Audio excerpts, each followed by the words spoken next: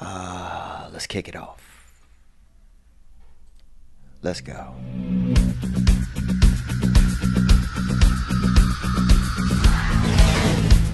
That's it.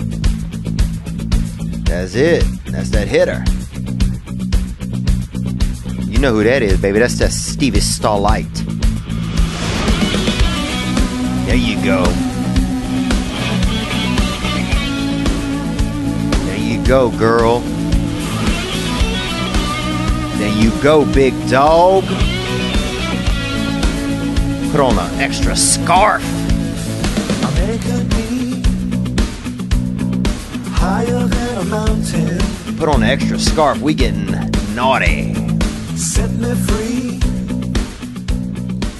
We are getting naughty. Thank you guys for being here this past Thursday. This is an episode that is brought to you by Gray Block Pizza. Gray Block at 1811 Pico Boulevard in Los Angeles on the way to the beach. You know, get that hitter. I also want to let you know that, hey, did you know this past weekend is now available on Spotify? Spotify is making it easy for you to stream this podcast and many others like it on your mobile device, desktop app, and smart speaker. Open the app on mobile or desktop. Click on the Browse channel and then click on the podcast section. Take me with you wherever you go thanks to Spotify. Play me for the children. Leave me in a room on speaker and put your grandmother in there or your senior citizen grandfather in there in a wheelchair and put me on the speaker next to him and let him get that vibe because we're out here slinging this vibe. Real quick, we're about to get into the episode, and I want to thank you guys for being here with me. We have Nick Davis is in studio today. Nick? What's up, Theo? How are you? I'm really well. Man, I want to thank you so much, in addition to Chris Perez, who isn't here today, but who's helping produce. You're here today, and we got our first guest in. Hell yeah, Jay Mohr. I know. And you've worked with Jay before. You've been in studio with him before. Yeah, over at the Adam Carolla show. He was a fan favorite there, brings characters, and great pod. Yeah, he's a wild animal, man, and I'm so excited we're going to get to him in just a second, and thank you for being here with us, Nick. I want to let you guys know just a couple of upcoming dates. April 6th and 7th, I'll be in Tampa, Florida at The Attic at Rock Brothers Brewing, and that's almost sold out. April 20th and 21st, I'll be in Hasbrook Heights, New Jersey at Bananas, or Bananas, as they say in Spanish. June 15th and 16th at Yuck Yucks up there in Calgary, Canada. So if you Canadian, get out there, boy. And July 6th through the 8th at Levity Live in Oxnard. And I'm so grateful you guys will be here. All tickets are available at theovon.com/tour, T-O-U-R, and we'll be launching that Dark Arts Tour very soon here, as soon as we get this dang website put together. But we have Jay Mohr in today. I'm excited, and I'm so grateful for you guys for being here with me. And have I not been talking into this the whole time, Nick? I feel bad. I think they know you're talking to them. They're all right. Okay. All right, guys, I just want to thank you so much. We're going to go now. We just recorded the episode with Jay, and then I did this part after, to be honest with you. And we had Jay Mohr in, and this is our first guest. We had Uneven Steven a while back, that gentleman I met at the DMV, and he came in here with some issues. Boy, he had that, his eyeballs was in, just in the Dead Sea. He was out there on that fire water. And then we had another gentleman, Mr. Roger Rod. But this is our first real guest in the studio here, and welcome. And we're happy to have Mr. Jay Mohr. Look at these pipes, kiddo. Let's go in. Bro. Oh yeah, and you're Irish, huh? Irish, German, Scottish. So you might not make it. Might not make it. Let me tell you something, man. There's a plane crash. I'm walking out. And I'm not going to be like that asshole Leonard Skinner that got shot at somebody's front door. Yeah. That's one of the best stories that nobody tells. What happened? So we're here with Jay Mohr. Oh, hi, we're live. Hey, thank you guys for joining us.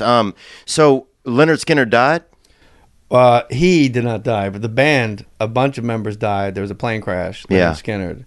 and a couple dudes died. One guy survived. He had like a broken pelvis, broken back, broken legs, and he walked to like a farmhouse. Mm-hmm. Like there's like Clockwork Orange. There's been a horrible accident, and the guy opened the door and shot him. Wow. And he died that way. Just so he survived all the way to the door. Yeah, I would be like I'd show up at the gate swinging. If that's, I'd be like, you mother. Hey, I just fucking survived the plane. Are you fucking kidding me? Little buckshot all through my body. Like you get shot in the chest with buckshot, it's in your legs. Like it's everywhere. Yeah. From the inside. Yeah, I think that's the kind of thing. I bet right when you get shot by it, I bet you start to itch because it's that hot burn. We're talking specifically gunshot, right? Yeah. 22, a guy like you would blink off. A 22, yeah, you could shake off. 22, you could still drive to the CVS and get what your wife needs. Unless it was the Mossad, then they'd put it up your butt. What is that? The Israeli Secret Service. They get into bed, like they dress up. Oh, you don't know about Operation Wrath of God? After the 72 Olympic massacre, Golda Meir, after they told her what happened, the prime minister said, send the boys. No. And then the Mossad, the last guy they killed, I think, was 1996. From 72, he answered his cell phone. Hello, is this whatever? And he goes, yes. Boom! Took his head off with a cell phone. And so the Mossad is like they're like a dark arts army kind of for Israel? It's their secret service. They're like Marines? Yeah, but like Netanyahu was one, and like they would literally dress up in burqas, walk around like women for a day, and then crawl into bed, and then the husband would come home, they put a 22 in his asshole, pull the trigger 6, empty it, and they get back on the boat. They'd be back in Israel in like 6 hours. Dude, that almost makes me, some part of that made me like a mildly sexually turned on. You're holding, yeah, you are adjusting. I don't know what that was. But so this is Theo Vaughn here. And we're you here. guys listen to his podcast. Yeah. And thank you for joining us. Thank you. John Ferguson Mohr. I said that like, no, John Ferguson Mohr, you know. You're the first guest that we've ever had. Why is that? Well, we had We had one man who had some issues who I met at the DMV one time, but he hasn't, I don't know, he fell off. I can't believe he was available. Oh, yeah. The dude at the DMV. Oh, he came a hot ticket. He was shining, man. I mean, it seemed like somebody just hidden just electricity in his eyes, boy. When he showed up, he was pretty bent out.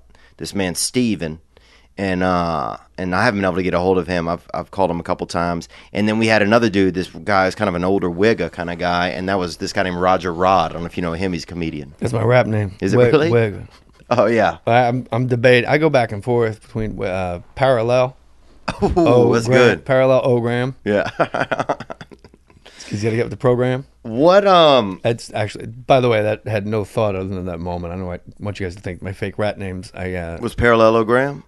Or that it was that bad. I was just, off the top of my dome, kid. Mine, honestly, dude, and this is like, I wanted to be white nigga back in the day.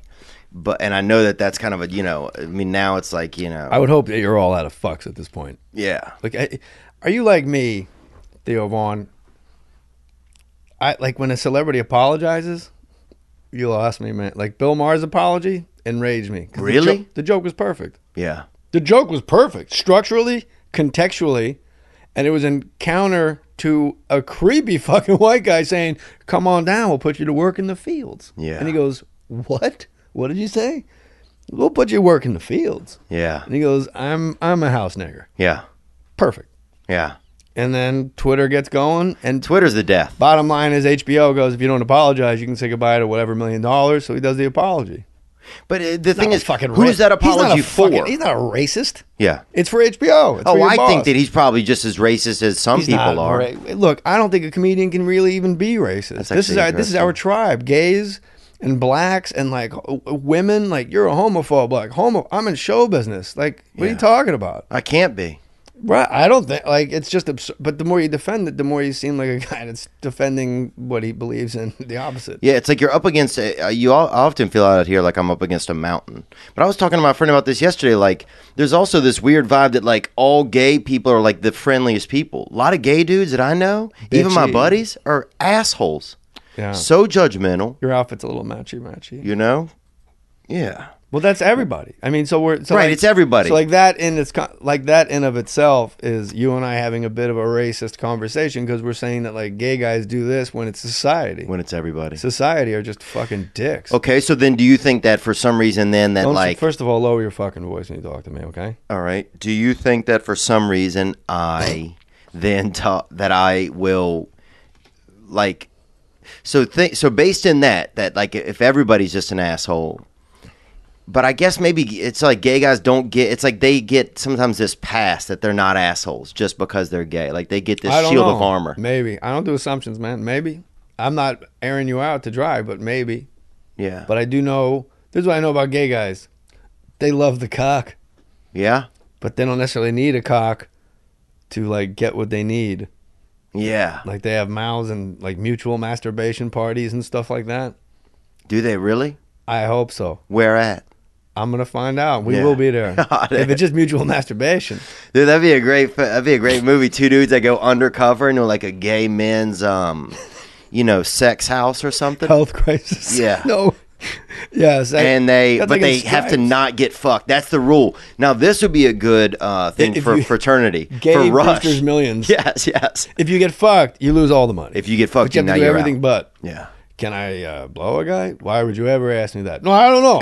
Yeah. Like in Stripes when he goes, last question, it's standard. Are either one of you homosexuals? No, like flaming? And then Harold Ramis goes, no, but we're willing to learn. And Bill Murray goes, would they send us someplace special for that? Amazing. I haven't seen that movie, man. Like the stereotypes, I think, are stereotypes because they're true. Yeah. Irish people are drunk. I'm an alcoholic. Black people don't tip. Right. Stereotypically, I was a waiter, a black couple came in at the end of your shift, you're like, I'm not fucking staying. I'm not going to chop up pineapple slices for this guy's blended drink. Yeah. And I'm giving me a quarter and go, that's for you, my man. Yeah. Now, every friend I have goes, you've been to dinner with me. I'm an incredible, and they are like incredible tippers, so it's some shit I held on from my past. Yeah, that's the thing. Sometimes I wonder if they're just things that I hold on to from a long time ago that like, I don't know if they just don't serve me anymore. If I don't know. I can't even tell. You know? I would say none of it serves you or me from a long time ago. Like we got fucked up in our living rooms. How tall are you? I'm 6 foot. That's weird that you'd say probably. Yeah, but I haven't checked myself in probably 15 years. So you think maybe had a growth spurt at 32 or? Dude, I have a grandfather who grew 2 inches in his 50s, in his early 50s. What was he watching? I don't know what he was watching. I mean, he was probably, I don't know what he was doing. But he grew 2 inches in his 50s. And here's the crazy part. Oh, you're talking about cock. I thought, No, I mean in his height. And I know. Oh, okay. Stupid joke. Okay. See, I go really low, and then I go kind of come in high. Different frequencies, man. But this man, he didn't like his wife anymore when he grew taller. How crazy is that? And they were in love before. Did she have female pattern baldness? Serious question. Because that was the first time you could see, like, oh my God, like your scalp. I don't think so. Your stupid head, I could look at all the time. But I think from certain angles, certain people are prettier, So often, that's a great point. It makes you think that, like, if, the love of your life were a half inch shorter, then you guys might hate each other because you'd be catching that other optic of her. You might be coming in at that hot 46 when you're in love at about a 48. Could I tell you something? Yeah. I'm 47 years old. I've never even entertained or had any notion of this particular conversation. Congratulations. I'm serious. Like, I've never in my life entertained this idea that at a different height, you would be in love with who you're in love with. It's really fascinating. Yeah, different man. angles, different optics. Well, they fell out of love. I mean, it cost him his love of his life, because it didn't cost him. He got new pussy. How old is he? 52, I believe. Hey, I'm 47. Yeah. I hope, I'll have Cialis remember the Good Humor Man had that thing with change on his hip? Like ding, ding, ding, ding, ding. I like Cialis like that. Dude, I took 5 milligrams when I hit the Comedy Store last night. The shit I got makes my legs sweat. I got some stuff from India right now. And my pants will be wet, dude, by about an hour and a half into that pill, but... Why just your legs? I don't know. I think that's flushing. That's the side effect. People don't understand what flushing means. It's all the liquid leaves your body except semen and blood. Oh, really? Yeah, that's why you your cheeks get red. Yeah. My lips get hard and I can't talk that good. Because all the moisture leaves. And you get cotton mouth and you just keep pissing and shitting and pissing and shitting. You're like, what's going on? You're just sitting in a toilet taking a runny dump with a boner. Yeah. You're like, I got to get in there. You're like, I'm trying to fuck. That's why Viagra, I prefer Cialis because Viagra is just like, it's too strong.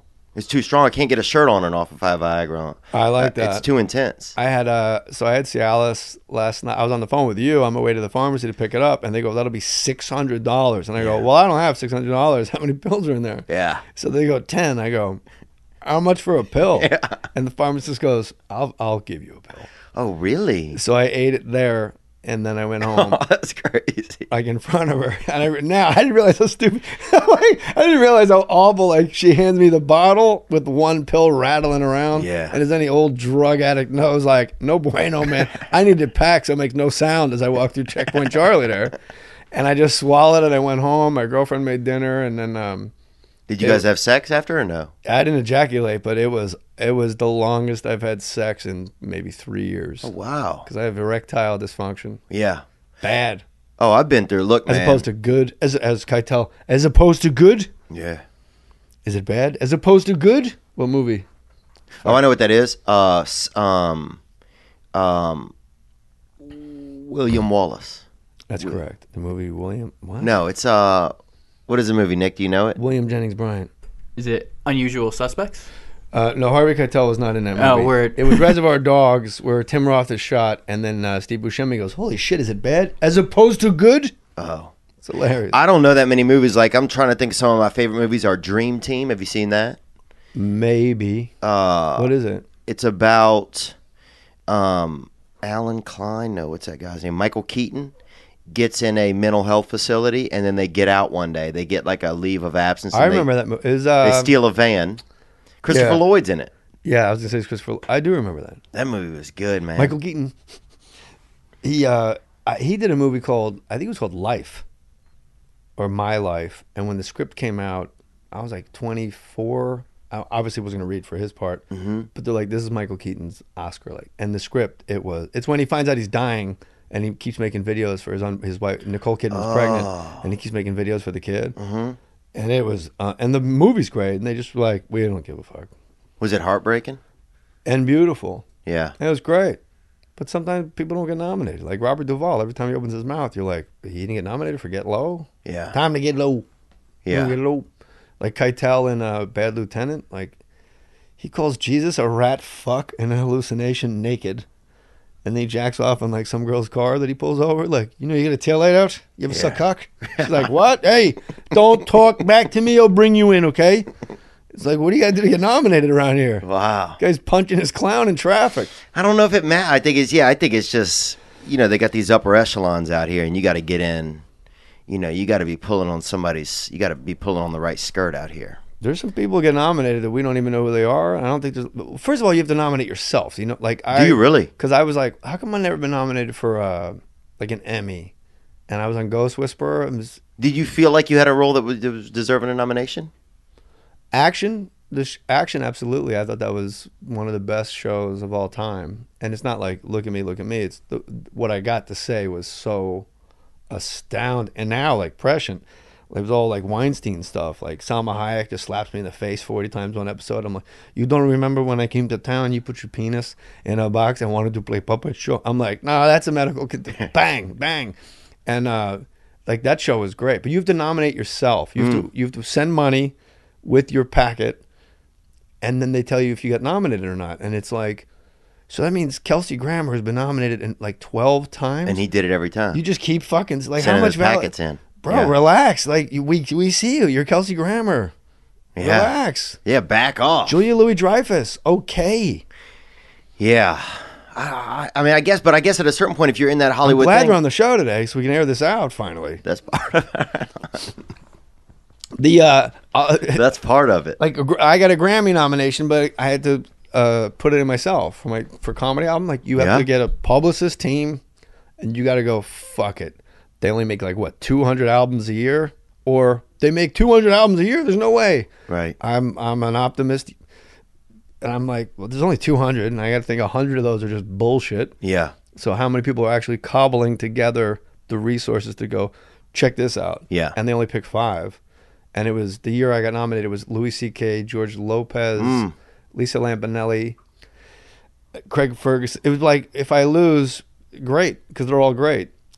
Lisa Lampanelli was on my podcast, More Stories, and she was nominated before, and she lost a Flight of the Conchords, and she goes, those motherfuckers. She goes, that album's 16 minutes long. Those crispy Kiwi fucks, they're so stupid and dry. I go, if I lost a Flight of the Conchords, I'd be tipping tables over. Yeah. Motherfucking mutt! Like, what? You spend 3 years making a good album, and then that's they got what a happens. song parody like, that's why we don't bathe. You're like, yeah, great. I just made, that's not their song, by the way, and if it is, they can have it. Do you? I'm gonna get back to this erectile dysfunction thing, man, because I've struggled in some of that dick work sometimes. For me, there's 2 ways I think you get it, and that's 3 ways: mental self-sabotage, like getting up in your own head, drugs, or being abused. Mm-hmm. So which one was it for you? I realized I just turned the tables on you. No, it's okay. I like thinking about this stuff because... I just like thinking about your dick. Well...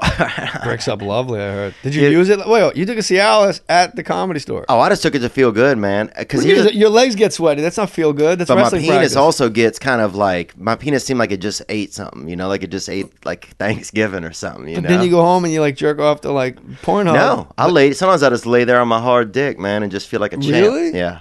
It's like Princess and the Pea, kind of.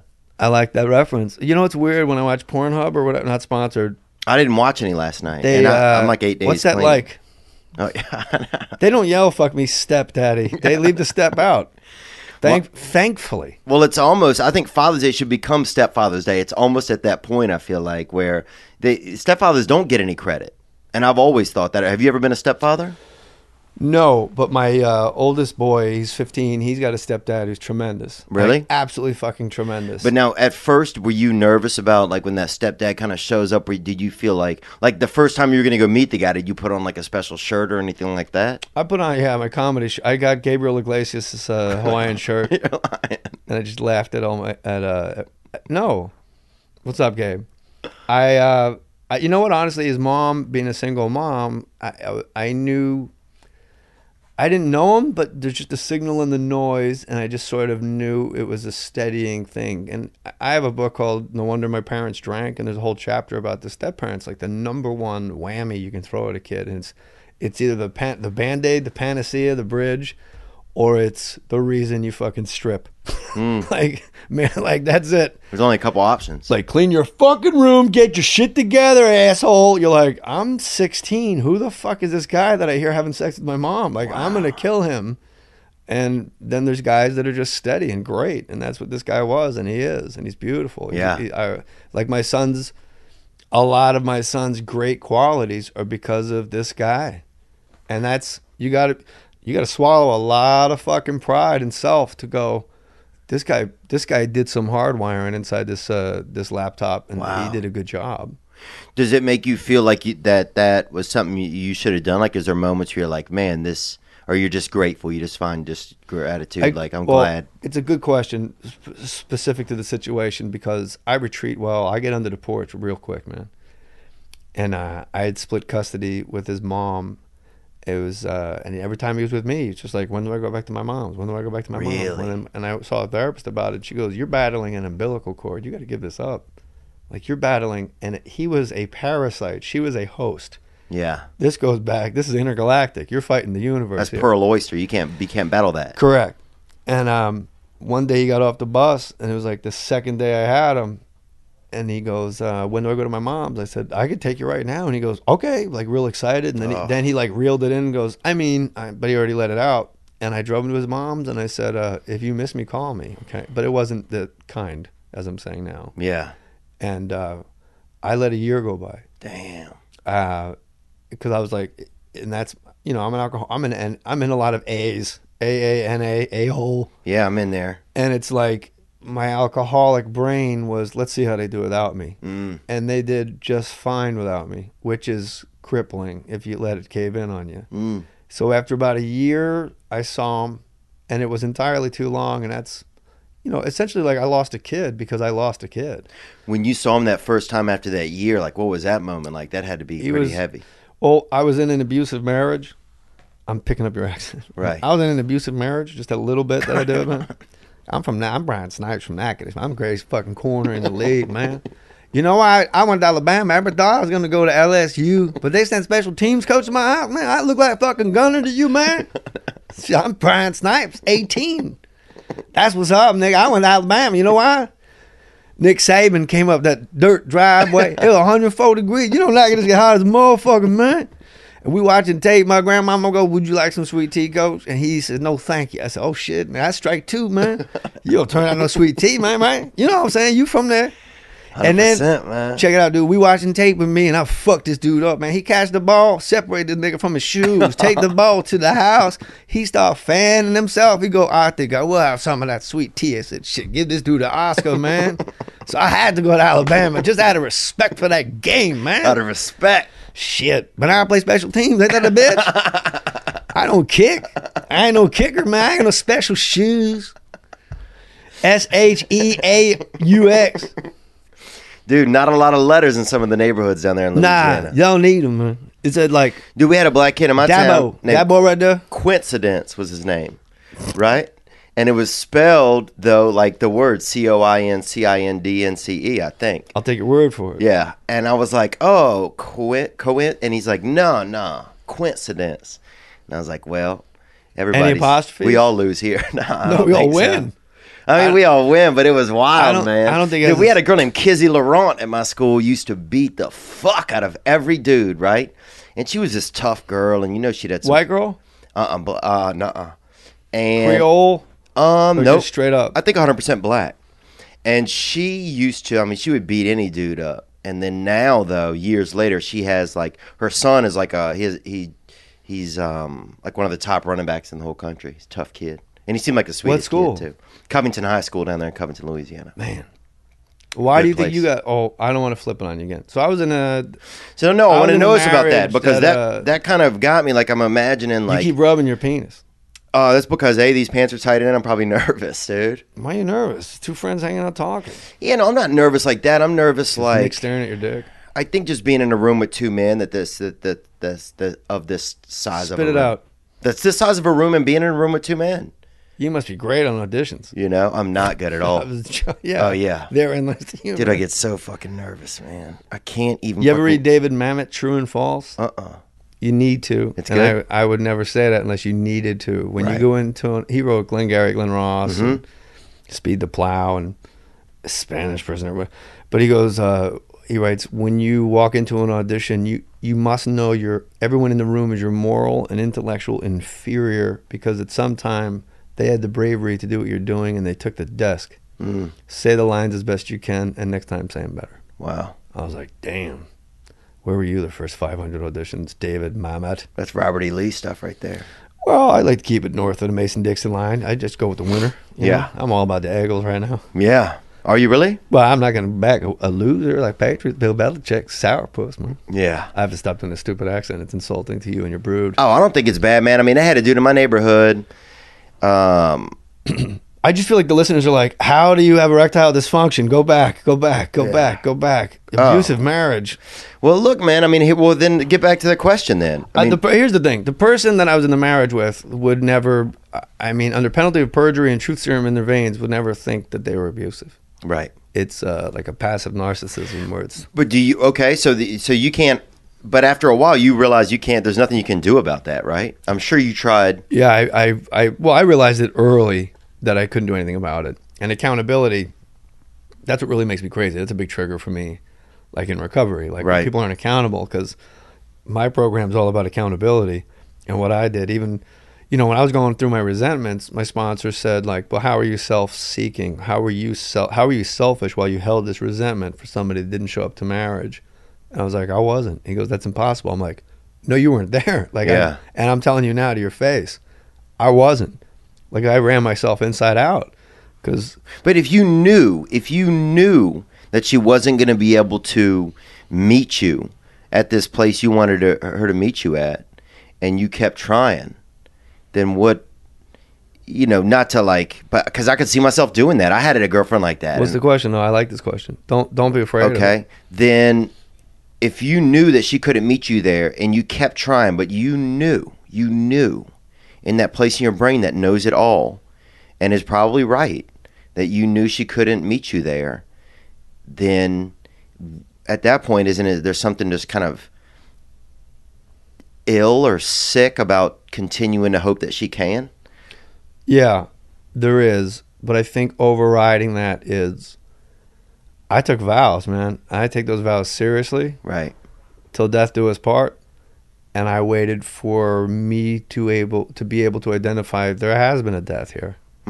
Death do us part. Right. What we knew died. And I discovered the well beneath the well inside of me, because people go like, hey, you leave no stone unturned. I'm like, there's no more stones, man. I ground them to dust. They're gone. There's no stones. You got to try everything. And, it's a bit like, I know there's 3 years where every time you go to the bathroom, you're like, this is impossible. Yeah. But it ain't, because you're living it. And physically you get sick, like mentally. And then you file for divorce. I filed for divorce, and I don't want to get too into it, out of privacy for her. And because I love her. I do love her very. The opposite of love isn't hate, it's indifference. I'm nowhere near indifferent to like any ex I've ever had, because I go all in. I think we're a lot alike. Like, you love all the way, but then you hurt all the way. And people in this world are very afraid. They like to swim with their hand on the side of the pool. And then when shit doesn't work out, they're like, see, that's deep. Told you it's too deep out there. But they don't ever love like you love. I don't know. I think I'm in between, because you say that hand on the side of the pool thing. You wouldn't be an addict if you knew the side of the pool. You only live in liminal space and deep water. That's you're a great white shark, man. You couldn't be an addict if you got your hand on the side of the pool. Yeah. Your fucking Darryl Strawberry story. Yeah. Blowing, fucking brave you got to be to just have that night and just go, fuck it. There's like 18 fuck it's that put you further into the dragon's lair. And I was fucking loving it, man. That's the thing I miss. And that's where you get that love, is in the deep water, healthy or unhealthy. When you're having sex and you make that connection that's so goddamn deep. Yeah. That's the connection. That's not the greatest pussy you ever had. That's the greatest pussy combined with somebody looking you in your eye and saying like, fuck me, daddy. And they're like, not incestuous. Yeah. Like, you will protect me. You have the answers. I won't eat till you fucking get home. Wow. Like, that's deep shit. Like, that's deep water. That's a brave woman. Or like, when you hurt all the way. Like, I've had depression where I didn't get out of bed. I pissed my own bed. My dog shit in my bed. I didn't give a fuck. That's a group but then effort. My phone vibrated. And it was one of the coaches. I assistant coach wrestling, and the coach at a previous school goes, I need you to start practice today. And I'm like, all right, bang, out of bed. It saved me. So the erectile dysfunction was, for me, when you're married to somebody that's uber sexual and a fucking bardo knockout, no one's hotter on earth, period. To this day, like, that lady had it all for you. If I'm watching porn, I jack off. If my mind wanders and I think about her, I'm like, oh God. My buddy used to jerk off and then mail it to his ex-wife for like a year and a half. I respect that. What would he put it on? Like a slide so she could look at it under a microscope? No, he just put it on some paper. But then she just gets paper. But she knows, though. That's one of my favorite. But she knows. Well, you start to know at a certain point. The first time you get it, I think you could think it's snot or something, or somebody had a snail in there and then they took it out. But then that second or third time, you're like, this is what's Is he up. down in like Louisiana? In that heat? Like in that mailbox in the heat? Oh, I can't imagine, Shows boy. it up. Like the ad for the sea monkeys come out. The kid's on a bike. There's a guy wearing a crown. But you said like she knows. You said it like Louisiana style, like the same sentence in Jersey. She knows. She knows. She knows. She knows. So they're very similar. A lot of times people will say a Louisiana accent if you have like a real strong, like where you at, that stuff. That sounds like New Jersey a lot of times. I don't believe you've ever heard that in your life. Yeah, a bunch of times people will be like, "Are you from New Jersey?" I think maybe those people stand too close to the oven, or yeah, those people might be bad off. Look, I may not be the tallest hyena at the World Atlas. But I got obsessed last night because on one of your stand-up things I was watching, you said, I'm not the brightest bull in the bowl drawer. Oh, yeah. And I realized that, I looked at my girlfriend and I go, that's what I want to do with Theo, because you can literally do anything, make no sense, but no matter what it is, the person knows exactly what you're saying. Yeah. I'm not the softest couch on the fishing rod, but, like literally anything works. Yeah. Dude, I'm not the most crippled guy at the carnival. It's hard to actually come up with nonsense. It is, isn't it? Like Reggie Watts, you watch and you're like, oh wow, that's all he does is talk nonsense. Like, try to talk nonsense. You get the sentence through $1 million. You run short. Harlan Williams does it extremely well, man. Well, yes, but he has the luxury of doing it again. Yeah. And again, like, let's go watch Peggy Sue put a kayak in the toilet upside down and go for a ride. I got a pet squirrel on my head with shampoo bottles. That's his bag. Yeah, his anytime he texts you, like, okay, Benedict Arnold. He always God. Has these, How you been, buddy? I'm okay. I had a paper bag on my head at the gas station, but it turns out it was gout. Yeah. I fucking love you, Harlan. So in Man, my marriage, he is a joyous guy. Yeah, So you had the human marriage. pot. So you got And the when marriage, somebody man. And doesn't I wanna love this kind of stuff because I'm afraid to get into. Afraid period is that doesn't serve you at all. Yeah. Afraid, like you're a comic. You're one of the best comics I've seen in my life. Yeah. Thanks, man. Ever. I've been doing it I wanna 31 be years. good. No, you are good, and you gotta let the good in. You gotta realize that you're upper 1%. Period. That's not subjective. Yeah. Nick will tell you that. He probably don't even like you. Hey, Nick's our producer here today. Nick, They don't know who Nick is. Your audience. You don't have that transparency. first time we've ever had Nick. Oh, that explains a lot. This is a big first, Jay. A lot of kids in the hallway. This is a big first, man. How many kids do you have out there, Nick? It's strong like bull. It's like 14 little kids out there. They all yours. I don't know who those little children are, but thinking about Thanks. adopting them. Thanks for playing along. Have you ever ejaculated inside of a woman in hopes to get her pregnant just out of spite? No. Hold on. Don't answer that. Objection. You added out of spite as he started going with his answer. So if he wanted to make a baby, yeah. I know what you're doing, and I want that withdrawn. Yeah. Okay. To be a lawyer is great. You'd be like, and that's why you gave her AIDS. Withdrawn. Like, then withdrawn. Don't worry about it. Have you ever ejaculated inside of a woman in the hopes of giving... Two questions then. Okay. In the hopes of getting her pregnant. I have not. How old are you? I'm 30. You still can. Have you ever ejaculated into a man's butt? I have to not. get him pregnant? I have not. Out of spite. Yeah. That's taking the long way home, too, if you're trying to do that, man. Great tune. I'm not coming in some guy's Take the butt, long dude. way home. I'm not coming in some guy's butt ever. I don't think, you know? Why not? Then you get... Why have the evidence? That's a good point. Why? Like, instead you... Well, I want to have something to mail home to my wife. I was going to say, instead you got to get paper towels and wipe it off his stomach. That's true, man. Oh, I mean, that's crazy. You put the mail in bro. the mailbox, don't you? Yeah. You don't leave it next to We are sick bastards. So my take me erectile back there, dysfunction man. was Take me back there. when somebody maybe doesn't feel well, you don't come home and go, I'm going to fuck the sad out of her. Like, Yeah. it's just not a sexy situation. No. And then when somebody was sexually active and you met this person and then you sort of see them fade from the photograph, it's heartbreaking and it's weird. And then you just don't feel... I said this, like when I do stand-up, there's not like an overshare. Like there's no such fucking thing as an No, you overshare. cruise. If you're a comic, your job is to say things that can't possibly have been said ever before. Yeah. You're like a car that has as much gas as it wants and doesn't know any of the rules of the road, I feel like. Me? Like you cruise, yeah. But you got to know the rules before you break them. Right, but yeah, I mean, you know that... I'm Coltrane, man. Yes, you know all the rules. I mean, you know the book. You know the rule book. Every day I write the book. Yeah, but when you're out there, you're doing your thing. But so tell me this. So I keep trying to. when you get there, so you have a year where you don't see your son. When you get... Well, we were just talking about boners.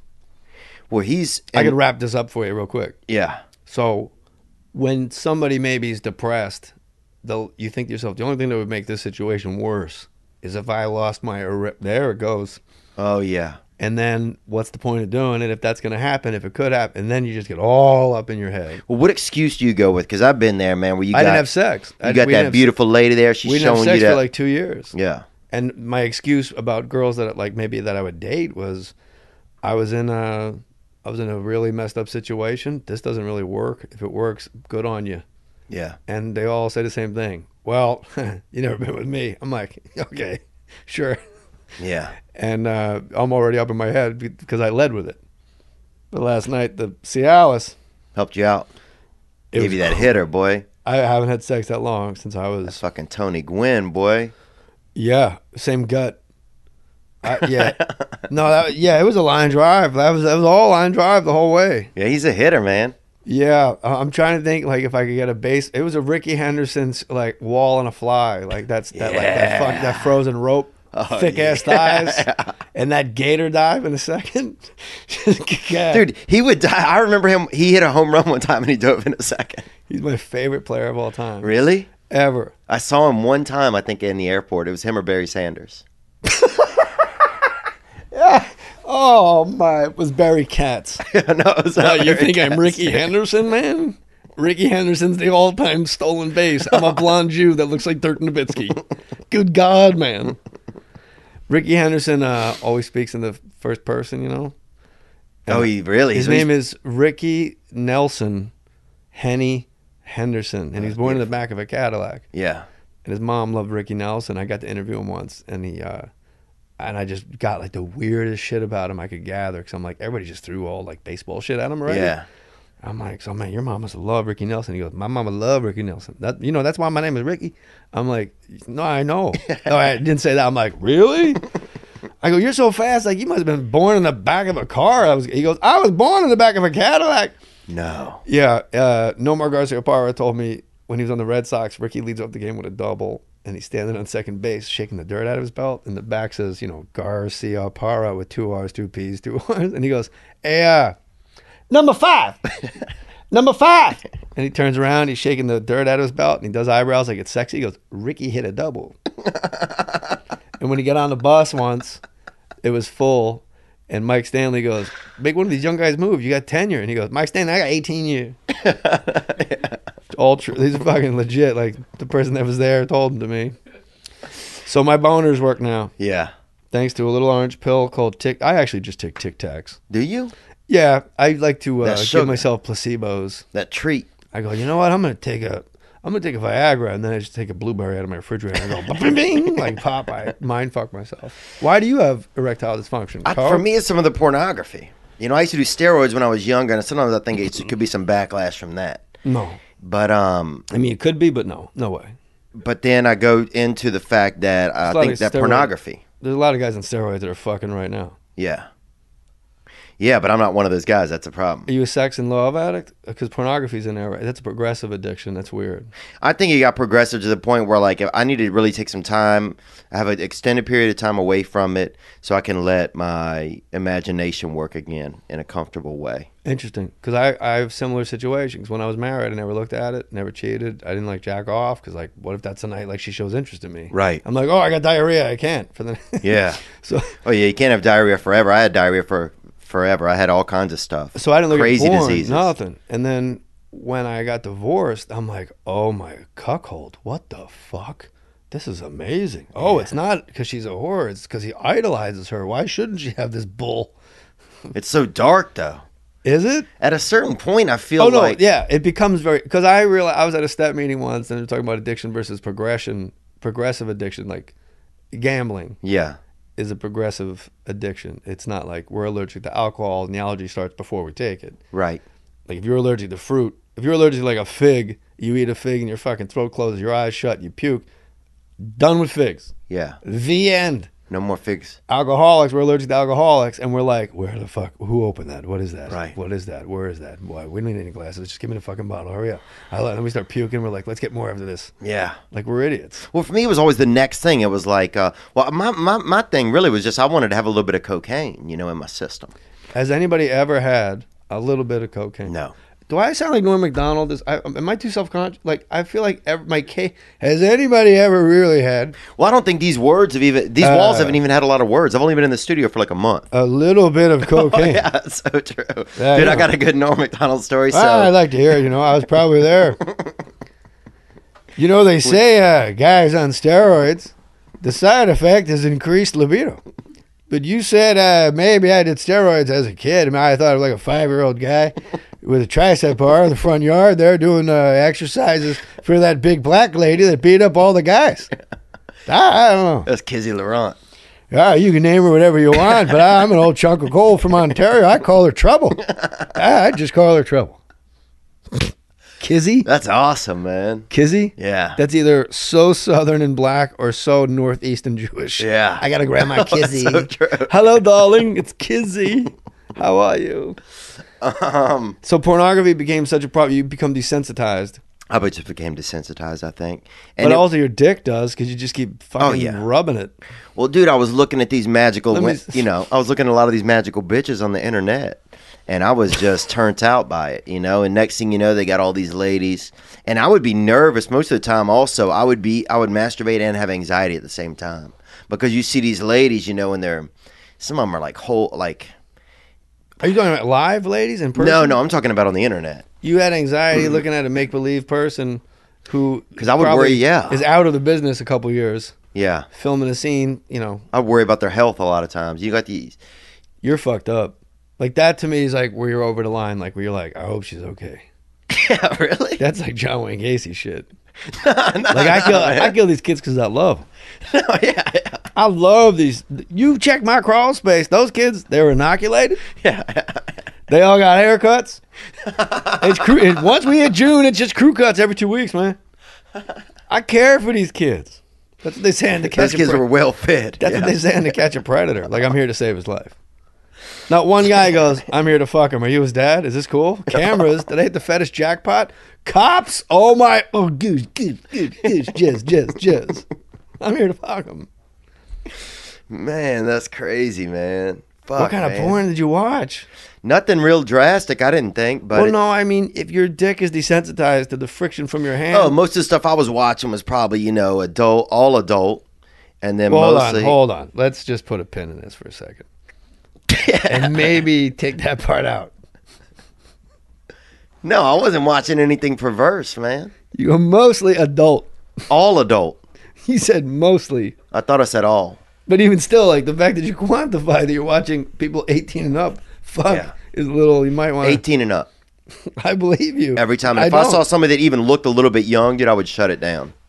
And I would. What was Nick going to say just there?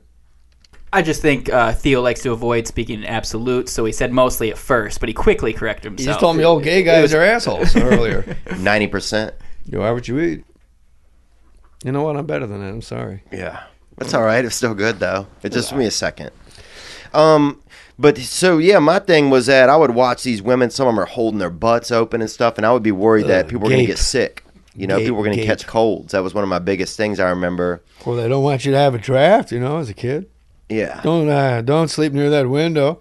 There's a breeze coming through there, But if you hold open your asshole, there's going to be quite a breeze. That's a draft. You catch a cold. You may catch your death. I don't know. That's Windy City, man. Or maybe you get AIDS from all the cocks in there. I don't want to get AIDS again. And then I would start researching if people had AIDS and stuff. And then it would get just I don't know. I just was concerned about the health of them. Are you single, married, girlfriend? I'm dating a girl, and I am not married. I've never been married. Like when I was married, I didn't cheat. And because you cheat once, that's it. It's not like you work it off your record. Yeah. Like now it's a misdemeanor. Now it's gone because I had somebody write a letter for me. But then once I discovered pornography when I was single, yeah, I was like, holy shit, this is a whole new world. And my friend, then I go out, I wanted to go on a couple dates, and he's like, you gotta wear condoms. I'm like, why? Were you wearing condoms back then? No, this is like this year. Oh, okay. I'm like, who? Where do you think I'm going? Yeah. Like condoms. Like I'm not fucking in, Zaire. I know, but you never know. It's like, yeah, but Guam. I'm not going to be presumptuous. And like Dr. Drew would go, that's the most irresponsible take ever. And I love Dr. Drew. But it's like, I'm like, what am I going to get? Like if I get like somebody has syphilis, like I'm going to sit with we're comics. We're pretty good. We can read a room for our jobs. So one-on-one, it's like fish in a barrel. Yeah. So if you're sitting across from some lady and she's like using the salad tongs to scratch her fucking box during dinner, you're like, hey, it's a red flag. Yeah, that's breadcrumbs, bro. But we also do that's crouton country. That's croutons. We also talk ourselves out of it. Like she can't have anything. Her dad's a dentist. Yeah. She's from Minnesota. She's clean, bro. Yeah. Her dad's a doctor. He's a chiropractor. Exactly. Come on. What'd she have? She has a neck brace with autographs on it. Obviously, she follows Poison around the country and watches. She's okay. She told me she fucked Sebastian Bach. Do you think Sebastian Bach has ever fucked a woman in a neck brace? Honestly. Yes. All right, ready? Yeah. Excuse me. I was in Saturday Night Live, and I'm at a bar downtown with a penthouse pet. In New York City? Yeah. There's something about New York City. I can't quite put my finger on it. The name itself. Yeah. It's too much. Why is that? I think it just should be New York. But it's New York City, New York. Yeah, it's too much. I thought I was going to softball your own bit. Really? That's what I was trying to do. Oh, Something yeah. about that name. I just ding. Batting cage, aluminum bat. Ding, ding. New York City, New York. It's too much. It's too much. It's a double entendre. Yeah, both ways. Yeah. And a bit of a palindrome. Yeah. I think it is.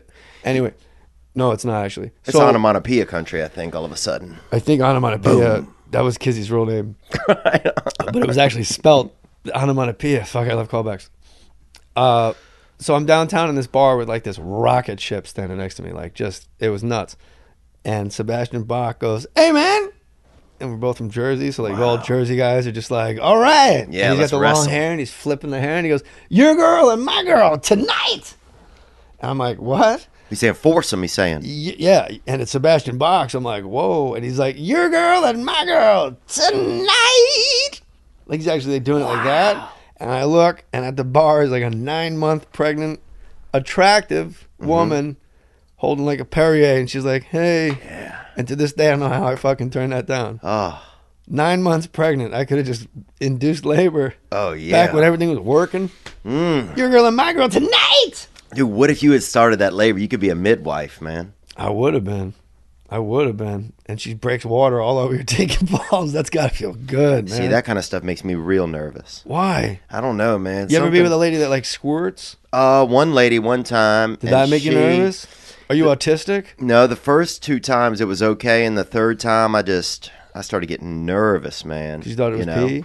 Well, it was like it was like fucking a bomb, you know? Exactly. And that's what I didn't like. But you like the Hurt Locker, won Best Picture. That's true. You fucking love bomb movies. It was like Tuck Everlasting. It was like a couple of scenes from Tuck Everlasting. Wow. It was too much. You know why man. I like that particular act? Huh. Because you can't fake it. Yeah. If they're squirting, they've lost their fucking mind. Yeah. It's like, maybe it's piss. Maybe. Cool.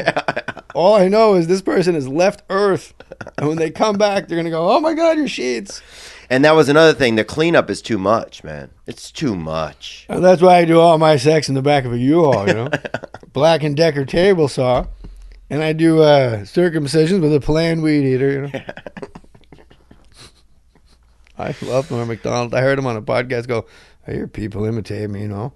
And I'm like, I sound fucking retarded. I'm like, oh no, I hope he never thinks I'm mocking him. Dude, I opened up for Norm Macdonald at a casino in a Cherokee Casino in Oklahoma. This is a while back. And we were playing in a celebrity poker tournament that weekend, right? And he and the next day we're standing around. There's a bunch of just not attractive women in this room. Oklahoma. Yeah. He said it. And he goes. Baker Mayfield with a twat. He goes, man, there's a lot of hot chicks in here, huh? And I'm thinking, was that John Wayne or was that Norm? That was Norman. Sound like John Wayne. That was Norman Macdonald. Hold on a second. Well, there's a lot of hot chicks in here, huh?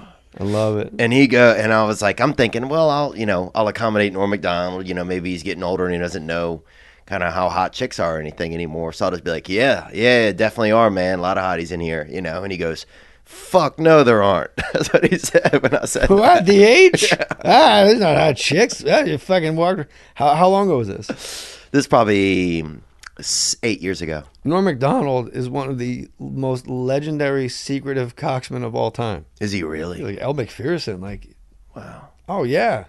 Like, you're like, wait, what? But then you look at him, you go, yeah, he's like this 1950s handsome man, like a movie star. Yeah. People are like, no. I'm like, fucking shut up, trust me. Like, you look at the guy, he's got the bluest eyes. He goes, nah, I'm maybe a chunk of coal here, but I think you owe Daddy an apology. Huh? Yeah. So why don't you just suck your thumb and lay on your back? Yeah, no, I don't want to, you know. Like, I don't know what his game was, but it's fun. Do you think that, I hate doing impressions of hypotheticals. I only tell things that actually, like, happened. Do an impression. Do you start to think about, like, what do you have to use as we get older to attract women? Do you start to worry about that kind of stuff? No, I got to trust the compass, man. Yeah.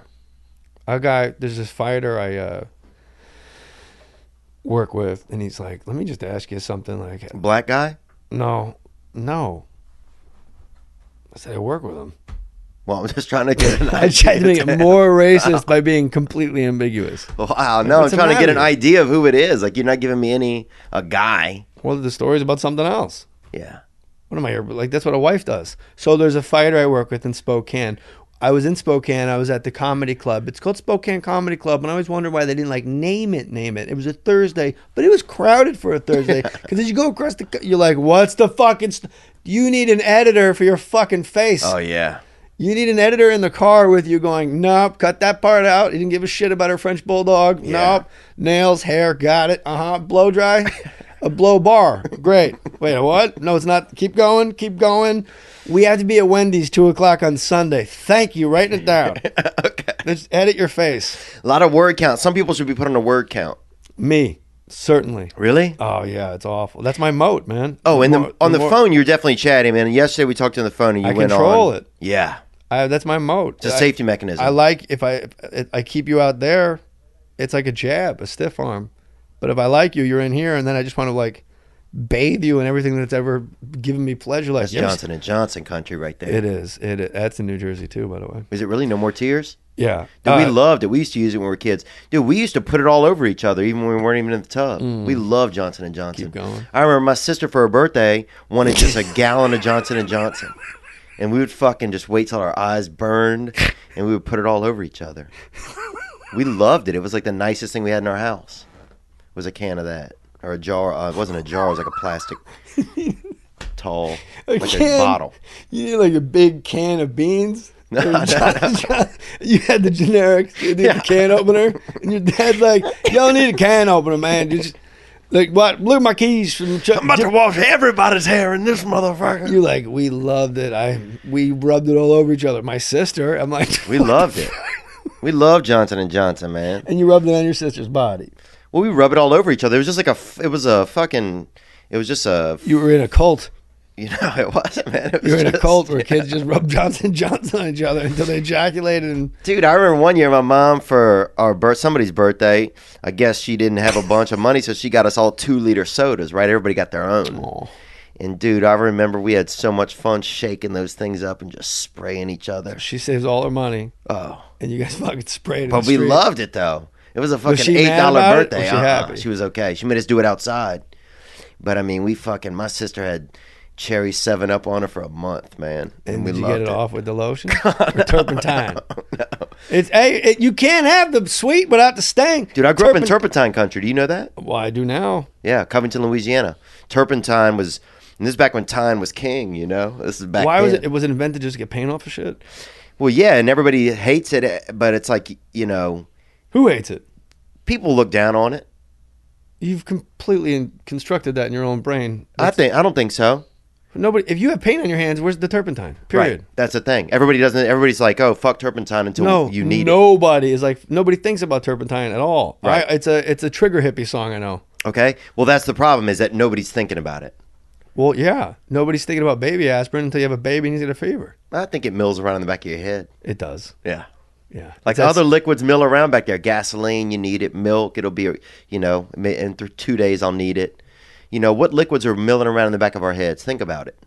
Water, always. And that's a necessity because water's right there inside of us telling us we need more. Eggnog just up on a shelf looking down like, you know when I'm coming in. Yeah. Eggnog's coming around. You know. Yeah. Grape juice, not really as much. Maybe when you were a child. Yeah, you know what's amazing? As you get older, you're like, this is fucking horrid. Yeah.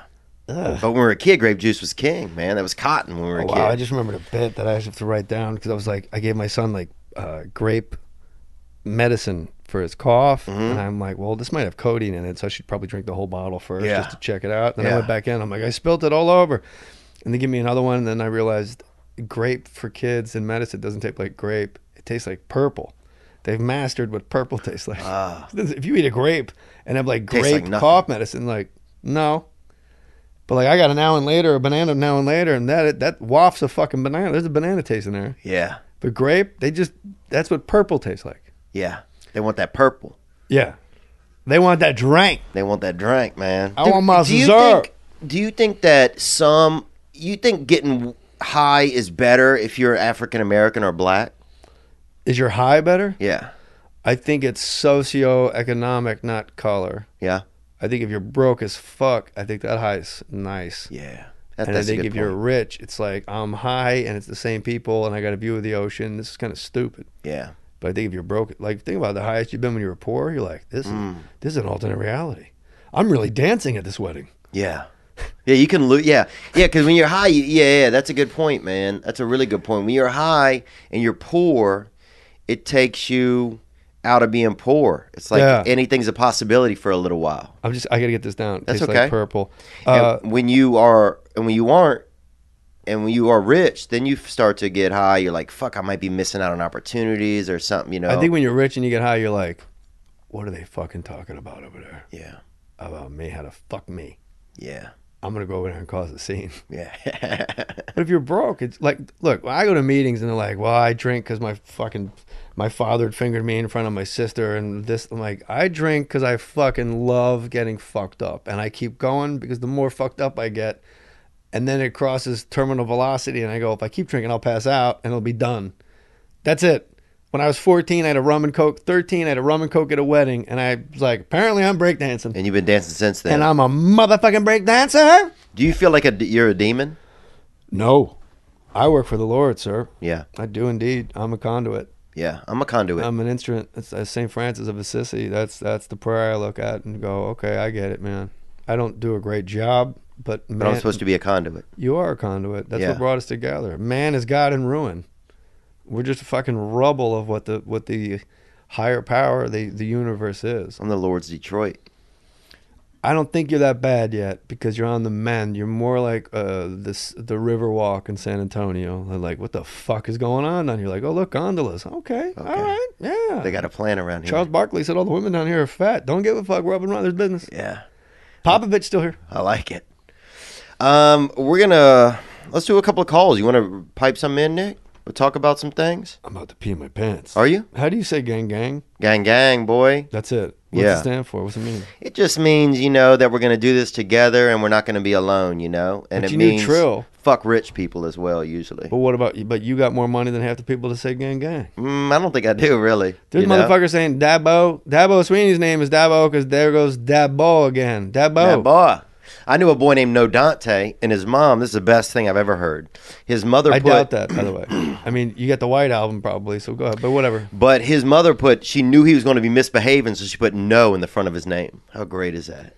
I don't know of anything. It's good. No Dante. It's sad good, It's perfect. but I don't know if society, name-wise, if we'll ever top Anthony. Yeah? Yeah. Anthony Hardaway? Well, that's the only one that I know of. But like One of an the actual best. One of the best, misspelling, too. Like I'm not sure how. Anthony. Yeah. I wish I named my kid Anthony. And I'm not joking at all. Fucking Anthony? Hey, Max. Go fuck your Max. I got an Anthony. Yeah, I got a Max nephew, and I'll tell you. My son's name is Meredith. Means Lord of the Sea. It's his first name? Yeah, Meredith Daniel. What do y'all call him, Dith? I call him Meredith Daniel. I call him Meredith. And Mackie, when he's like, people call him Mackie. Mm-hmm. But I'm like, no, that's a tight name. And I talk about it on stage. I'm like, if he was a black slot receiver that was a game Meredith Daniel? Oh, all day. College, like Meredith Mohr, like just like a Rick Fox looking brother. Like, you see this motherfucker named Meredith? Meredith Mohr. His name is Meredith. That's Pussy Central. This motherfucker's name is Meredith. Well, I feel like... TMI. Yeah. No, sorry. Well, let's go back to that moment then. So that year you don't see your son, then you see him for again. A call. Huh? It was longer than that because we saw each other piecemeal. And I had to get well first. And I went back to AA like March 14th last year, and I didn't drink. I was just fucking ill, man. I was sick. My head was fucked up. I was roiling around. I was depressed. I was sad. Sadness was something I never addressed. Like, I'm fucking sad. And I needed a welcome chip. And I had been in the program May 5th, 1998. I went to my first meeting, but I never got a sponsor. I never did the work. And they say at the end of it, you keep coming back. It works if you work it. I never worked it. I never wrote out resentments. I never took my inventory, like my defects of character, like really looked at them. And it's amazing. The more I did the work, the more people in my life started talking to me finally the way I wanted them to talk to me. But they didn't change. I changed. Yeah. So... Yeah, I know exactly then what you're talking about. Well, I was at a meeting in the Palisades, and for some reason I got like this fire in me. I said, I got to go write out my resentments now. I'm like, wait till the end of the meeting. I go, I'm going to wait one more second. And right when I waited, the speaker goes, there's a universe and me. And that's fucking impossible. And I'm like, whoa, wow, now I can go. But I waited and I heard that before I left. There's a universe and me, and that's impossible. I was like, holy shit. So I'm writing up my resentments, and I'm mad at so-and-so and I put it in quotes, keep me from seeing my son. And then I kept writing, why did I just put that in quotes? Because one of my defects of characters, I've never given 100% at anything, ever. It's just athletics, stand-up, fighting, girls, meeting people. Everything's always just come really easy to me. And the one thing I gave 100 at was my marriage. And so that caved in on my first defective character of an insatiable need, irrational need for validation. I get applause for going to my office. People go, fuck yeah, you're at fucking work, let's do it! Every single time, right? So the marriage failing fed the like not I need more validation and why give 100% because look what just happened. And I just was out of the marriage long enough that I was actually 6 feet tall, and I was tall enough because the only that 1% I didn't do was just go to their house and ring the bell and say I'm sorry to the stepdad. I put a lot on your plate, man. And I did, and I started crying, and he held me like a baby. He held me, dude. I'm like, I put a lot on your plate. I miss my son. I still know what his hair smells like. And he goes, it's okay, man. And he fucking held me like a baby. Like I'm in debt to this dude forever. Like this guy's got a problem. I got a fucking problem. Yeah. I take care of my problems. This man loved me. And I put shit on his plate. I went over there with a sincere apology. And I had to make an apology to the mom. And it was legit. Like, man, I didn't show up. And that's the thing I hate most about my father. My father was in the house. My father did not show up. It just, right. There's different angles and stuff. Yeah. Optics, as you would say. Yeah, he was there, but not there.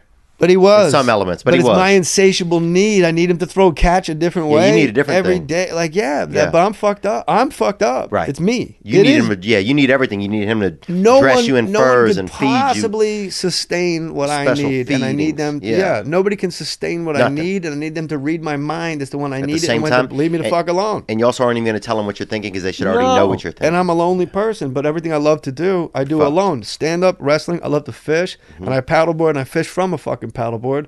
I love to drive. And that's insane. That's what I do alone. And that's when I'm my happiest because I can't talk.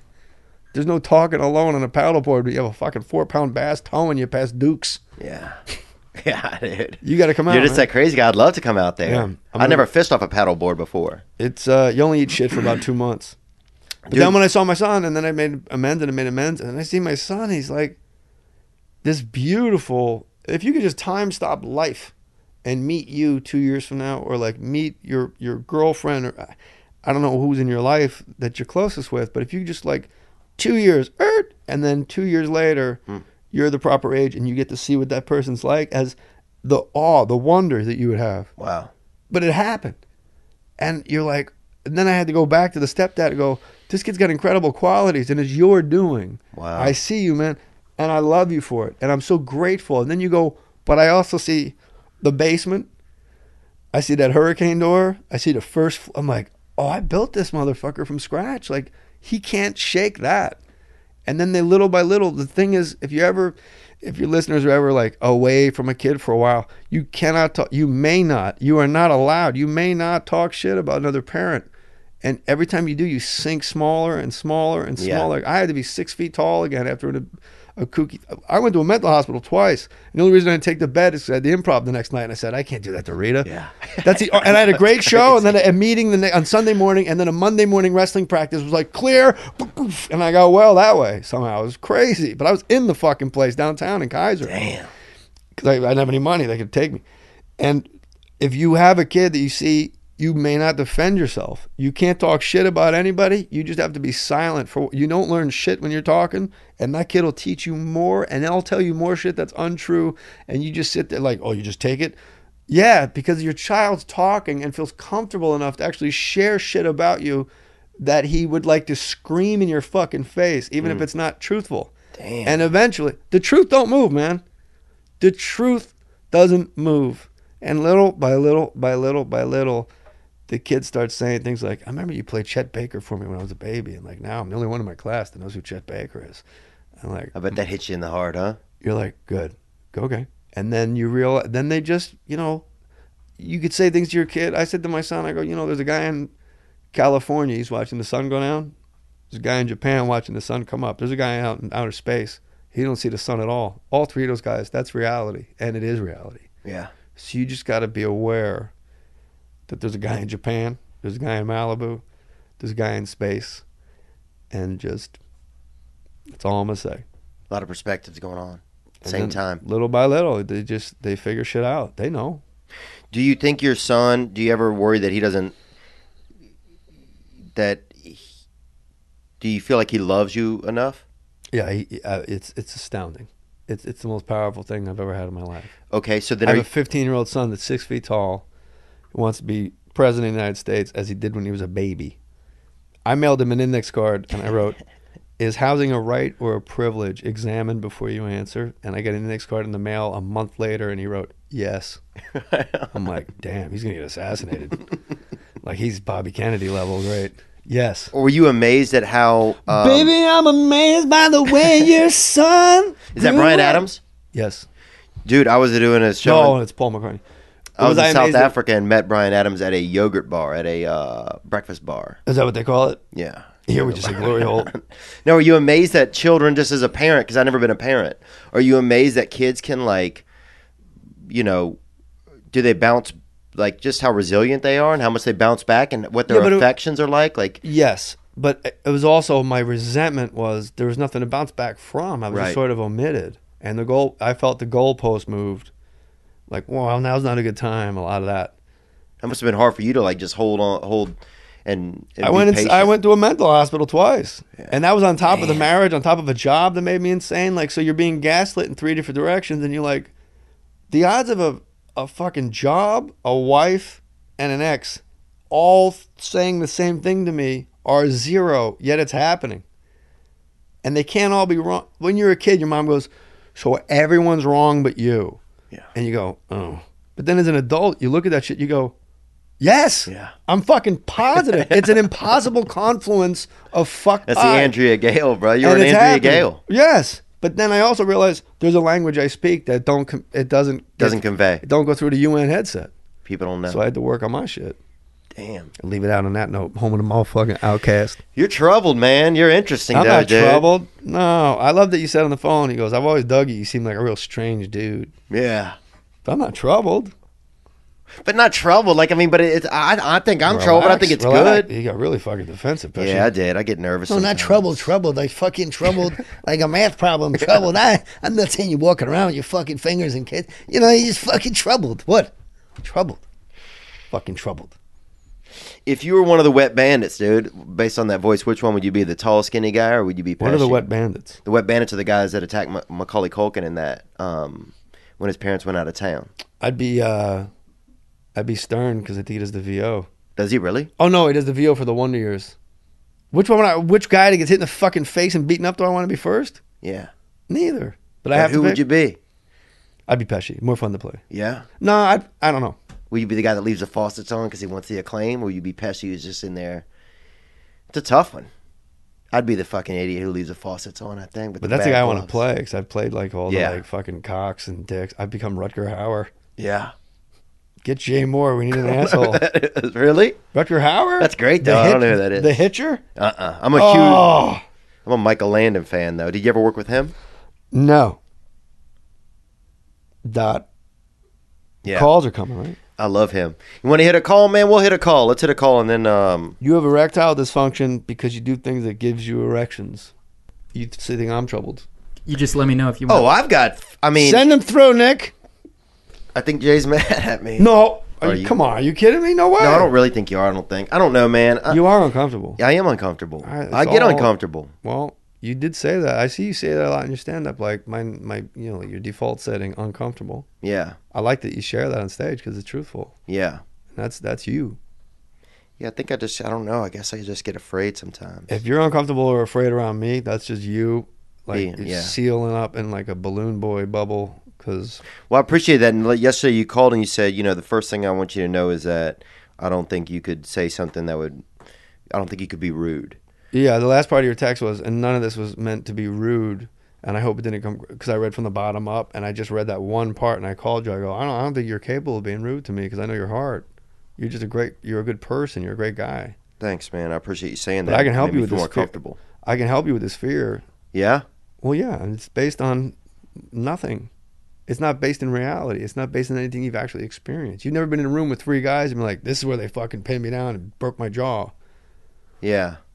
It's all the construct of your conditioning and bullshit. I'll do it off mic, but... No, it's fine. I don't care. I mean, I don't care about doing it on mic or off mic. I'm trying to listen to you and think about feel what you're saying, and try and see where it lands, like, inside me at the same time, I have to pee my eyes out, but... All right. This call, though... Well, let's piss. But this call has been waiting, right? All right, let's do a call. You want to do one, and we'll get... Poor person. We can, and if you want, this has been great. I can help you with that fear for real. No, I'm 100% serious, man. I really need help. I never had it. It's weird. I'm the outlier. I know that. Yeah, maybe that's what it is. Maybe you're not trouble. You're just an outlier of everything. Certainly. Here's Alexander. Hey, Theo. This is Alexander in Largo, Florida. Just want to call and say, hey, man, share some good news with you. My lady and I are signed up to run our first 5K race on April 7th. Ooh, so that's exciting. And, yeah, we're going to be celebrating with you in Tampa that same night. So even more exciting. That's it, man. Just want to say we're out there getting active, getting after it. Trying to be life survivors. You know what I mean. We'll see you at Rock Brothers Brewing, bruh. Rock Brothers Brewing. Come see Theo. Well, no, I didn't know that guy was. And when he first started, I thought that man was honestly into men. I thought when I first heard him saying, especially Largo, Florida. A lot of assumptions, man. Yeah, and it This seemed guy's like doing a 5K with his. And I said something. I was an asshole. Oh, he's off the line. I said I was a dick. Like, oh, and he goes, it's exciting. I was like, is it? And then I went, you know what? They're doing it together. It is fucking cool. Because people that run like marathons, they got intimacy issues, man. You think? I know. You got to get ready to do like your run every day. Then you run for 2 hours alone. Then you come home. It takes an hour to shower. You got to eat the specific food that nobody else is allowed to touch. And then, then maybe somebody leaves for work. Yeah.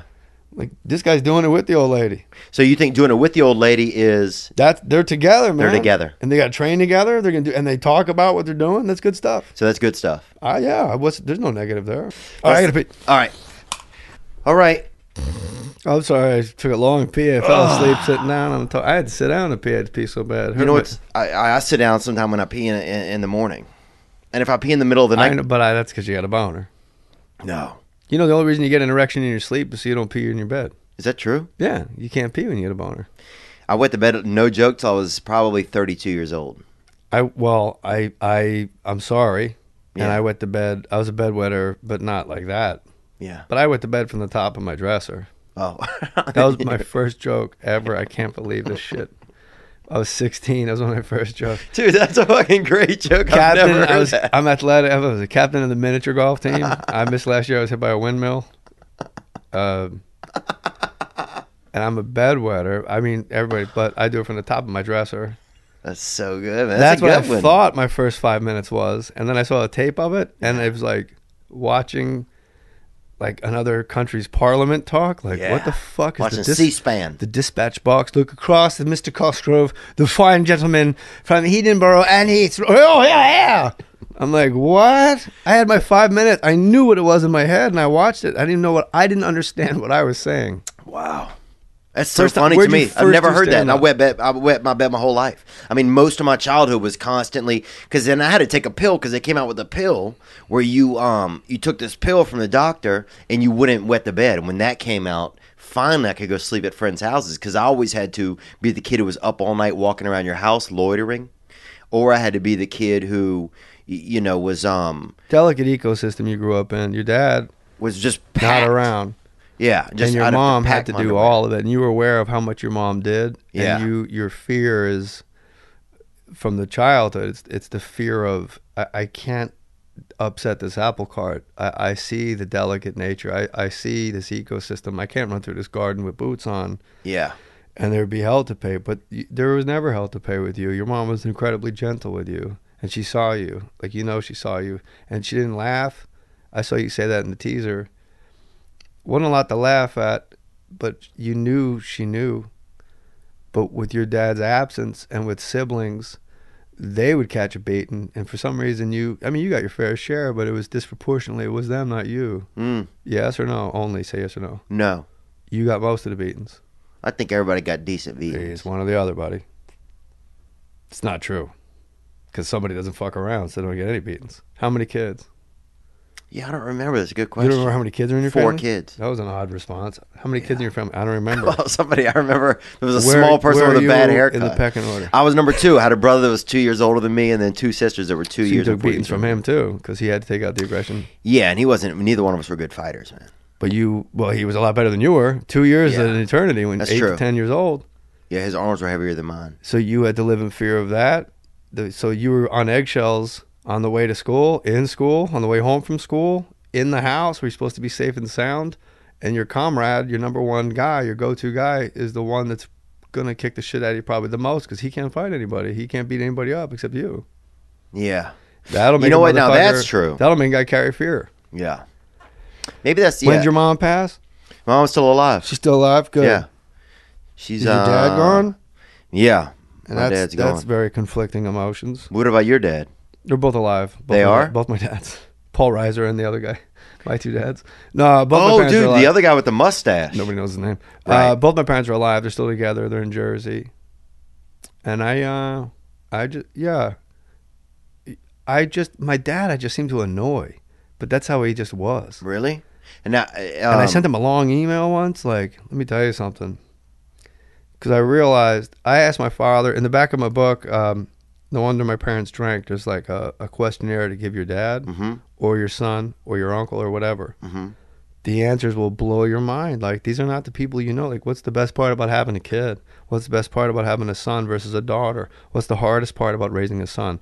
How is it different? When's the proper time to have the birds and the bees? When do you go to bed? Are you ever done being a parent? And my father's answers, I gave it to him like 2 years ago for some reason, and not when the book came out. His answers fucking shook me, man.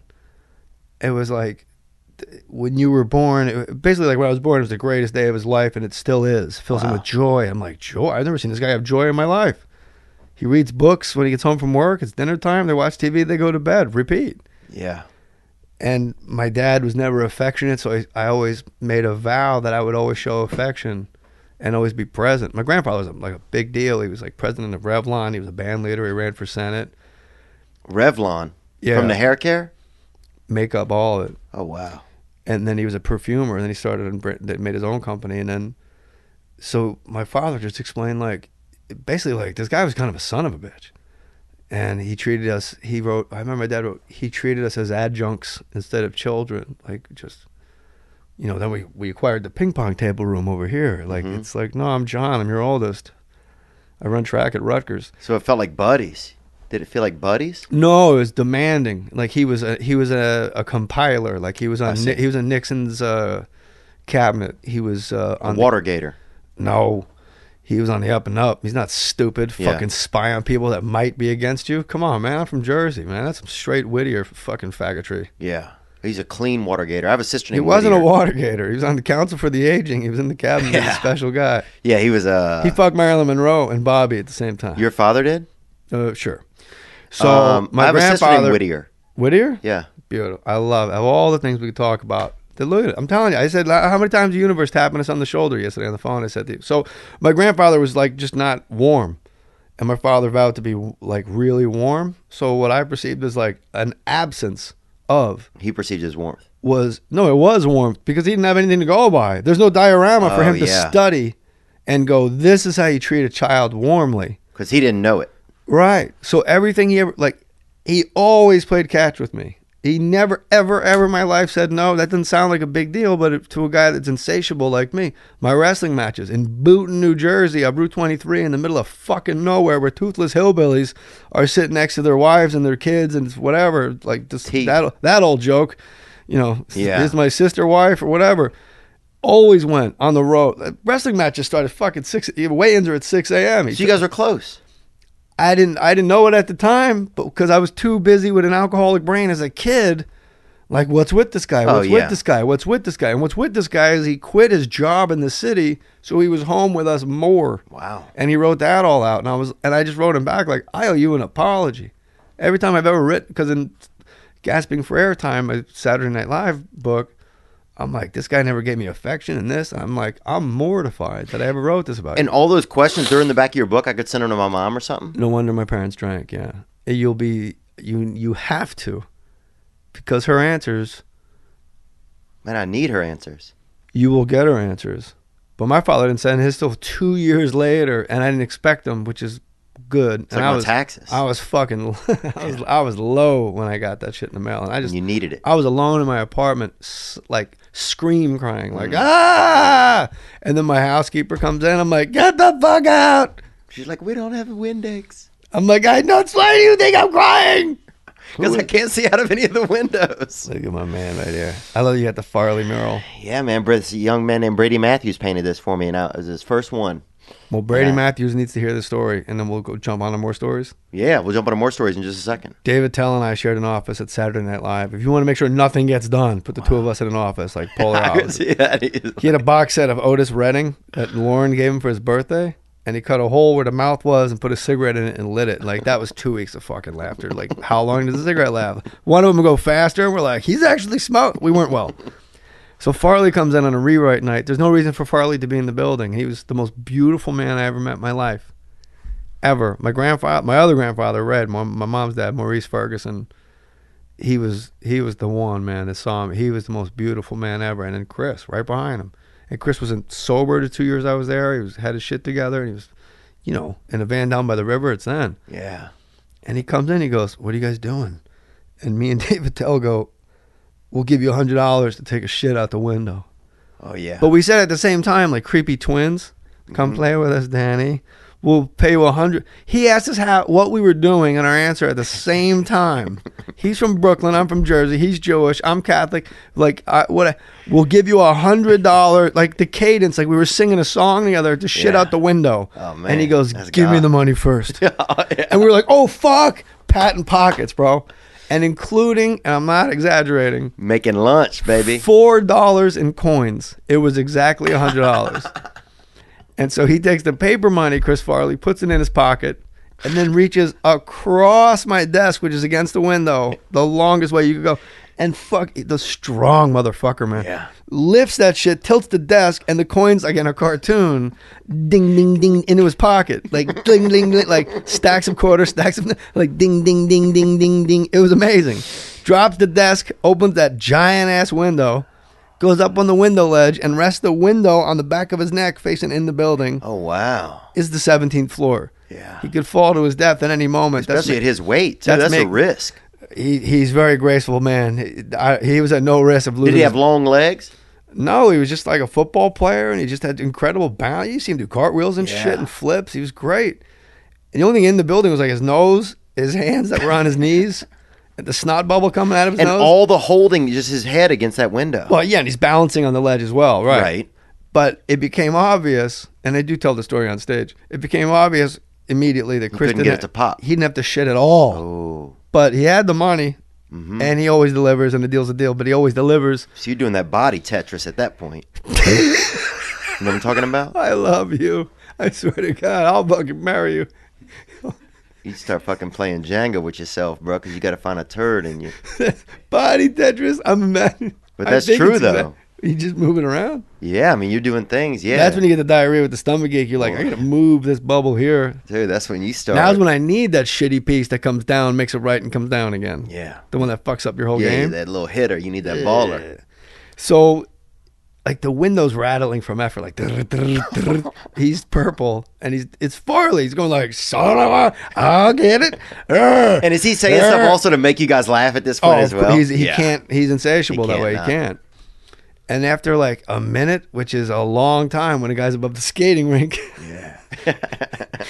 Like if you ever see like one Fig Newton without the Newton, one of those, like that size, that shape, like it was like square shape. Oh yeah. And it was thin. Oh yeah. I'll guess consistency. Fell like the snow through the window behind him. Fell from his ass. In the window onto my fucking desk. Oh, that's a Detroit dove right there. That's it beautiful. was. He wipes his ass with his hand. There's no papers. Oh, no. We don't write. We don't write. Yeah. We do nothing in there but fucking. I watch him smoke. I do diamond push-ups and I call escorts.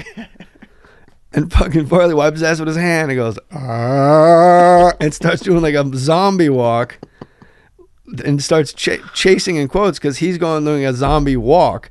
Me and David Tell are hauling ass down these hallways, but like in Scooby-Doo, he's always right fucking behind us.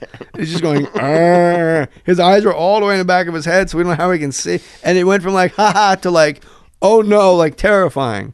Like I fought a Harbor Heights Mexican Mafia gangbanger who was on PCP, and he wouldn't go down. I'm like, oh, this is great. Just bah, bah, bah, bah. Like right between the chin and from his fucking middle of his eyebrow to like his bottom lip, just bah, bah, bah. And then like, A minute in, you go, this is a horror movie. Like, I'm getting tired. And he kept going, you fucking nigger. You I'm like, I'm like, somebody fucking jump. Mitch Mulaney gets out of his car and beats him up and the whole set. Mitch Mulaney, like, apparently just fought in Oakland his whole life. It was amazing. Rest in peace, brother. He saved my life. Wow. So Farley's chasing us around. There's a hallway going to Lauren's office that's single file only. Lorne Michaels. Yeah, Lauren Green, actually. Yeah. He took over the show for a while. Did he really? No, he just mentioned Michael Landon, so I jump on that. I love Michael Landon. Okay. Have you told him? No, well, I didn't get... My mom almost met him one time at the fairgrounds, but... We're going to get into this on mine. Okay. Let's start more stories with this. Okay. Because this ties right into everything I was just saying about your home. Okay. It's fascinating. He was the ideal. He was the guy. Oh, yeah. I get it. Even the pajamas that were the whole body red pajamas, you're like, see? That's what a man wears. Oh, he was Prince Henry. He was Prince Harry. Prince Harry? He was our, he was our... Yeah. He was Estee Lauder. He was somebody, he was the big deal. Attell and I had single file only. And I'm like, I am 11 months removed from college wrestling. So I'm like, and this motherfucker's right next to me. Ass and elbows, David Attell. And he's like, I'm like, neither one of us are giving it up. And I'm on the bookshelf side, and it hits my shoulder, and my shoulder comes out of the socket and goes around me like a grandma taking her bra off at the table. Yeah. It felt like it just went around my body. And if you're not sure you've been knocked out, it's like, I'm not sure if I napped or not. You did. Because there's no, like, no, I didn't nap. Like, I don't know if I napped. Like, then something happened. If you're like, did I just get fucking knocked? Yes. Yes, you did. And I'm standing there, I'm laying on my back, and Farley in the shit hand, he's going, and I'm like, and I go, fuck you, Farley. I broke my fucking shoulder. I'm like putting it on, like really acting. I made myself cry. And he goes, are you okay? And he stands up. And I just got up and I ran out of the fucking building and I jogged home and I got under the covers.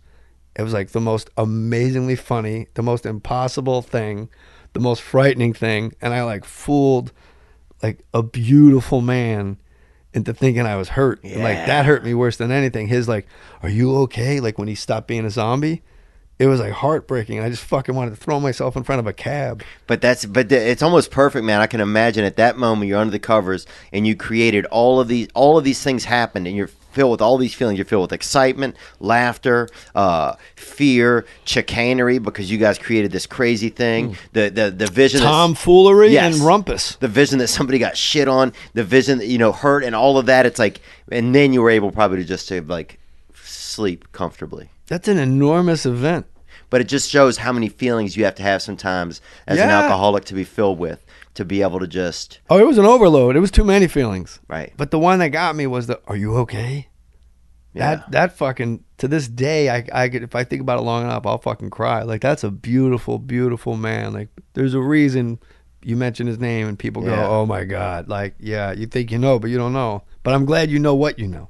Yeah. But he was the most beautiful man I ever met in my life, not named Maurice. Yeah. Yeah. I'm trying to think of the most beautiful man. Oh, ours is always, growing up it was Michael Landon, and as an adult I haven't chosen. But when I was young it was Michael Landon. Right across from you, buddy. I'm right here. I know you are. And I'm glad you are. But no, I can't fuck with Michael Landon. Nobody. Deacon Jones. I don't know who that is. Get the fuck out of my Philadelphia? office. Get out of the my 76ers? We're going to wrap it up. But 76ers? No, we'll go to more stories. How about that? Yeah. We'll go over to more stories to Jay Mohr's podcast, and you'll be able to catch us on there. Jay, I just want to thank you so much, man, for coming in. It's super. I love you, brother. I see you. I can't look you in the eye when I say it because I don't want you to be uncomfortable, but I do. That's that, man. You are the absolute guy. Like, I can't wait for your future. Like, you're the funniest fucking guy. I'm like, I have to just do this podcast. Mine, meaning mine. And then you wanted me to be on yours. I'm like, yeah, let's break bread. Anytime, any place, bro. I appreciate it, man. Let's crack some fucking skulls out there. Yeah, it means a lot, dude. I'm a huge fan, and thank you for entertaining us. I'm a strange guy. And for being here. Yeah, man. You're strange, man. You're not troubled, though. No, I'm not troubled. I'm aware of my troubles, which I think negates it. Yeah, it's like you're an Indiana Jones in your own... Where's my whip? Yeah. Where the fuck is my whip? Always. I hate snakes. All right, man. I appreciate you. Yeah, thanks, bud. Hey, Kizzy, if you can hear this, come fuck with it.